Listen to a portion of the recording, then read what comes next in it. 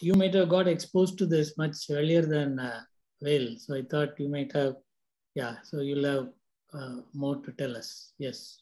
I mean, it's just that I've been starting using more. last 6 months. I may be, you know, a little prejudiced in my understanding about this small probe, but anyway, we'll let us hear from. Yes, yeah, my main intent is to just give a brief idea of if somebody wants to buy some ultrasound device, what parameters they look at generally. That's what I'm going to say rather than giving a review of one particular device. So yeah, these are few examples of common handheld devices that we have on the market. Here on the top left, we have Cosmos, which comes with a probe, which is connected with a wire to its proprietary tablet. Here is the Philips Lumify, which comes with a wire and you can connect it to your phone or tablet. In the middle is the GE V-Scan Air. It's a wireless probe, just like the one Dr. Arvind just showed, and it can be connected wirelessly to your device. And on the right upper quadrant is your Butterfly. Butterfly is a relatively cheap device, which can be connected to your phone or tablet. It's a wired device and you don't need to have multiple probes, just one probe does all the imaging. And the right lower quadrant is a Clarius, which is also another wireless device. It's been there around for a long time. And you can see multiple devices we use. Here is our big machine on the left that I was carrying. And in the middle, this person is carrying Cosmos. You can see the tablet, you can hold it with your hand. And this person is carrying GE V-Scan. It's not Air, but the older version of GE V-Scan, which consists of a dual probe. That means you can flip the probe and you have different applications. And on the right, in my hand is a wireless device, another one. It's called Wave, V-A-V-E. It's another newest wireless available. It's probably the cheapest too. And who would really benefit from handheld device are the people who have need to travel from place to place. That means who need enhanced portability. And because their price is cheaper, if you cannot afford more money, if your hospital system cannot support you to buy a bigger ultrasound machine, for those people, it will be more helpful. Having said that, handheld machines are not equal to a traditional portable ultrasound machine in terms of capabilities. And also, they might not be equal, but you don't always need to have top-notch imaging as long as you know what applications, what sonographic applications you are doing. You don't want to ask a complex clinical question at the bedside and try to use a cheap machine to answer that with limited capability. So if you're asking a simple question, rule out pericardial effusion or rule out pleural effusion like you just saw, the smaller machines are adequate. And in terms of image quality, here are a few more images. I do mostly cardiac and lung imaging for hemodynamics. So, so on the left side is a traditional echo machine. In the same machine, you use Philips Lumify, and they look pretty comparable. It's just that for major things like rule out pericardial effusion or to get an idea of the left ventricular systolic function, they look pretty much the same. But the big machine gives you better endocardial border definition, which is needed to assess how is the real ejection fraction. And also, if you look at this picture here on the top, there is some graininess to it. So if you're missing the left ventricular apex here, you can miss clots. Why does nephrologist care about clots? So I have cardiorenal clinic. So you have patients with reduced left ventricular systolic function who are prone to developing clots, and clots usually form in the cardiac apex in the left ventricle that is not working well. But other than that, Philips Lumify is a great machine in terms of image quality. And in the right lower quadrant is a Butterfly, same patient. You can see there is so much graininess to it. Butterfly is a cheaper machine, so it has so much graininess. And this here is called the near field artifact, the graininess I'm talking about at the beginning of the picture. So you can easily miss much larger pathology here compared to when you're using Lumify. And also valvular structure is not clearly seen. So it's not— Abhilash, could you use the yes. pointer because there are multiple images. So if you can. Oh, I'm sorry. I thought I've been using. Are you able to see it now? Yes. Yeah. Okay. So this right lower quadrant is the butterfly thing. So if you're looking at the walls here, they're not really clear. So if you're dealing with a dialysis patient with endocarditis, you can easily miss small vegetations. So again, it all depends on your purpose. Your purpose is to rule out pericardial effusion, get an idea of left ventricular ejection, or confirm the placement of central line by injecting a agitated saline. These cheaper things are fine. Here is another example using my GE Logic machine, which is the card-based machine that I showed you before. This is the parasternal long axis view of the heart in a hyperdynamic patient. It's beating so hard. And this is in the middle, it's with Cosmos, which is a high-end probe, which is relatively expensive. And it looks pretty similar to the one obtained with a card-based machine, and no complaints there. But the patient was relatively thin built. But if the patient is a little more obese, the traditional machine might be better. And here is the GE V-Scan, another handheld device. So here you can see that the image has become a little more grainy. So with the grainy image, the problem is you can't see smaller lesions. Again, it's fine when you're looking for pericardial effusion or LV function. Here is looking at the kidney ultrasound.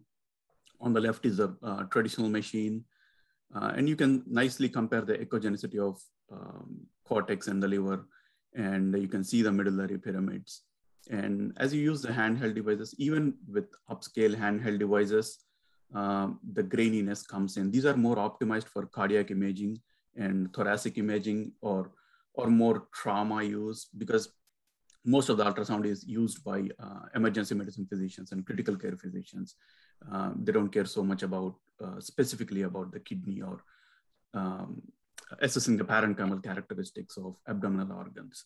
So here you can see that you don't see the pyramids anymore. It's hard to compare the echogenicity. And sometimes it can be labeled as decreased corticomedullary differentiation, and which can be a marker of CKD. But in reality, in adults, it doesn't really mean much. In most of the patients, even when you're using big machines, you don't see medullary pyramids clearly. That should never be mistaken for CKD. And as you go to this GE V-Scan, which is a mid-range machine, it becomes even more grainy. So these machines are good to rule out hydronephrosis, or maybe look at a big cyst or stone. But if you have smaller lesions, you can easily miss using handheld devices. So again, what you are using the ultrasound for is important. Here's a comparison from Wave device that I tested a few months before. It is one of the cheapest machines, and it's wireless, but the image quality is very grainy. Like if you observe closely, you feel like there are some holes in the parenchyma of the heart. But regardless, again, this is a subcostal view of the heart. You are comparing it with the card-based machine on the right, and this is the Wave. Overall, it's not bad. You get a decent idea. There is a little bit of pericardial effusion, this blackish area here. Apart from that, you don't want to assess anything. Say if there is a vegetation here, you're going to miss it. If there is a clot here in the right atrium, you'll probably miss it, as opposed to this one here. And again, this Wave, looking at the inferior vena cava, which is another common application. On the right is my conventional machine. Here it's very clear. You can even assess the liver parenchymal characteristics if the patient has cirrhosis or fatty liver. You can look at the vessels clearly. You can see trace pericardial effusion here. Here, this white thing here inside the IVC is the smoke, usually seen in people with sluggish circulation. Here, like our whole picture appears like smoke here, like everything is, there is some graininess to the picture. But regardless, if you just want to look at the inferior vena cava walls, if you want to measure the diameter, this machine is good enough too. So again and again, it depends on your purpose. And this is a Butterfly, one of the relatively cheap machines. If your purpose is to assess a dialysis fistula, get decent grayscale imaging of fistula, aid in cannulation, you can use Butterfly. This image is from Dr. Nayar's recent paper where they looked at how point-of-care ultrasound facilitates cannulation in their dialysis unit. And it seemed, just looking at these pictures, you know that it's pretty good. But again, you don't want to use Butterfly for cardiac imaging, and it won't be that great. And you can use cheaper devices for performing lung ultrasound. Most of the lung ultrasound is just about interpreting the artifacts, that is horizontal A lines or vertical B lines or the pleural effusion that you saw. For that purpose, handheld devices are okay. And then you have to look for options available. The common thing that we use is color Doppler. This is a regular card-based machine. Here I'm looking at the tricuspid regurgitation. This is the right side of the heart. And here is the jet, very well defined, a jet with mixed colors. This is the Cosmos device, which is relatively expensive, but the jet is not well defined. But generally you get an idea that there is moderate tricuspid regurgitation. There is significant amount of jet going back into the right atrium. But if you want to exactly measure how much is the width of the jet for which you need to quantify, you might not be able to do it well using this device. But generally, qualitative assessment of tricuspid regurgitation, it's great. And the other options are spectral Doppler, that Dr. Vel was showing just now in the kidney. So this is the Cosmos device is the only device that has both continuous wave and pulsed wave Doppler, which are both used in cardiac applications. And the Butterfly is coming up with pulsed wave Doppler application, but it's still rudimentary compared to this one. And with this, you can assess the right ventricular systolic pressure. Here is the kidney image showing severely congested renal vein. So for basic things, for pulsed wave Doppler applications, machine like Cosmos is good. And spectral Doppler, just because you have spectral Doppler or pulsed wave Doppler, it's not necessarily adequate. You don't have all the bells and whistles that a bigger machine has. Again, you need to know your purpose. For example, here I'm trying to measure the stroke volume of the through the left ventricular outflow tract. You get a nice tracing of each pulse with each heartbeat. But again, you cannot adjust the width of this thing. So you need to adjust the width, and that means adjust the sweep speed to be able to trace this waveform nicely and get an idea of the stroke volume. So with this, like if it's so narrow, you will get mistaken calculations. Similarly, you can change color of these waveforms in the bigger machine.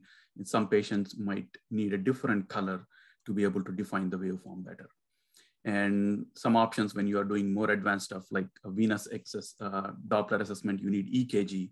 A traditional machine offers EKG. Like these expensive handheld machines like Cosmos also offer EKG, but it's hard to have this device in one hand and a short cord EKG. You attach all these things and you carry the probe with one hand. It doesn't give you much space to operate. You need to take into consideration all these things.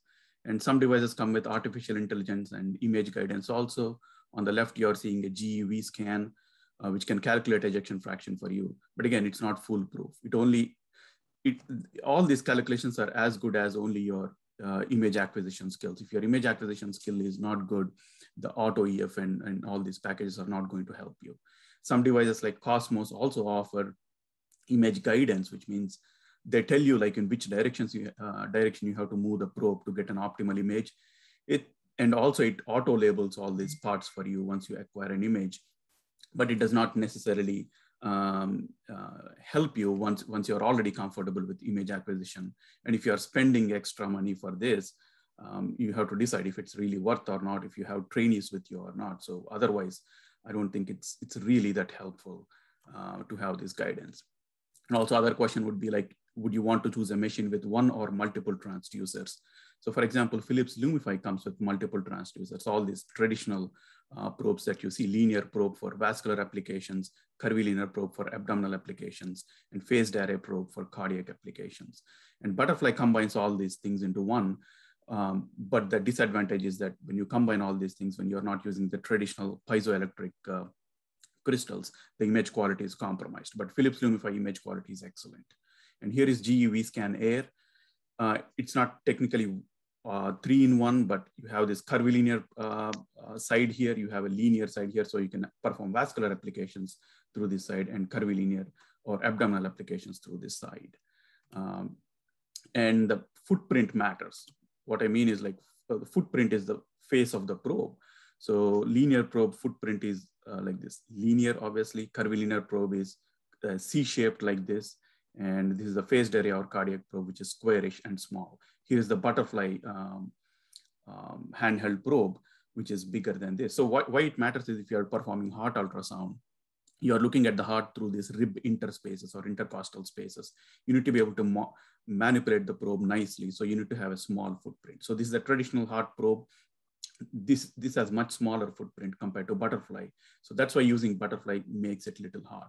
And how does these devices like Vscan Air with only that curvilinear part help you do cardiac ultrasound? So when you put the cardiac preset, instead of waves coming from all through the surface, waves just come from one part in the middle of the probe. That way it facilitates imaging through the ribs. But again, there are different views of the heart. Apart from the standard views, if you want to do more, you cannot easily rotate the probe between the ribs. It's still a significant disadvantage in my opinion. And touch screen and wireless things. So you can have touch screen, that's great. But you also have to see how responsive it is when you are wearing gloves, and when you have some gel on the gloves for whatever reason, sometimes they become less responsive. And you need to check all these things before buying a device, and you better check them for a few days. And where are you going to put this tablet or phone when you're doing procedures? So if you're putting it somewhere on the patient's bed or somewhere, are you able to sanitize them? Like Dr. Arvind showed, maybe it's better if you're just rounding with this device in a dialysis unit, maybe you buy a small stand for this device and take it from patient to patient. And is the screen size optimal for me? Because you might not be using only for your purpose. You might have trainees with you. If you have a larger screen, like compared to this holding a phone or tablet, more people will be able to visualize what you're doing. Same is the case with patient education. I do ultrasound in clinic. So it's always easier for me to just talk to the patient and show the images while I'm acquiring the images, rather than storing all the images and again going to the patient and showing those images in the phone. So I always prefer big screen whenever possible. And lastly, safe storage of data is important, because you're sometimes saving patients' data, and you might be sharing these devices, make sharing the images very easy with Wi-Fi. That's an advantage. But again, the disadvantage is if you lose the phone or if you're losing indiscriminately, the patient data is at risk. And we have strict laws governing how you can use patient data. And also here, ideally, if you want to bill for the images, you need to be saving the images in a centralized system. So you need to check with your hospital IT of how feasible it is. And also, though they might appear cheap, some devices come with hidden costs like annual subscription. So the Butterfly is one example where you have to pay about $420 per year to be able to keep saving the images. And sometimes additional options are at a cost. Initially, they might say the device is only like something say $4,000, and for every option they keep charging, like as if you're buying a luxury car. And also anticipate evolution of your skills. Initially, you might think I never saw the heart, or I never did lung ultrasound. I mean, let me buy a cheap device. But skills grow in no time. You keep evolving. Say, for example, in volume status assessment, the person learns IVC ultrasound and thinks, I'm expert in volume status assessment. Eventually, as you grow, you learn that, okay, now I need little more. Then learn lung ultrasound. Now I am an expert. But later you realize that lung and IVC are not enough. There are several caveats. I need to learn heart ultrasound. And then as you grow further, you learn basic cardiac is not enough. I need to know some Doppler parameters. And as you grow further, you realize you do so many things, Doppler echo, venous Doppler, IVC, lung and everything. Then you still learn that there is still so much to hemodynamics. There is yet time for you to become a big tree. And if you go to YouTube and online, you just go to YouTube and find like Google, like search whatever device you want to look for, you will find reviews. I really don't need to expand on this slide. My purpose is not to show you the individual devices, but just to give an overview of what parameters you want to take into consideration. So thank you. Thank you, Abhilash. I think I really extracted whatever I wanted my audience to hear from both of you.